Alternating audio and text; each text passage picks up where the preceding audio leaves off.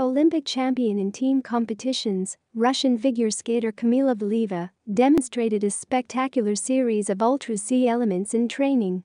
Valieva performed a cascade of a quadruple sheepskin coat, a triple sheepskin coat, and a solo quadruple sheepskin coat. 15-year-old Valieva, who is engaged in the Atari Tutwards group, owns a triple axel and jumps in 4 turns. She holds all 3 world records for points scored in short, arbitrary, and in the sum of 2 programs. After the team tournament at the 2022 Olympics, it became known that Valieva's doping test, passed at the Russian Championship, turned out to be positive. Kamila was allowed to participate in a personal tournament by the cause exit panel, but the figure skater who performed under pressure was left without a medal.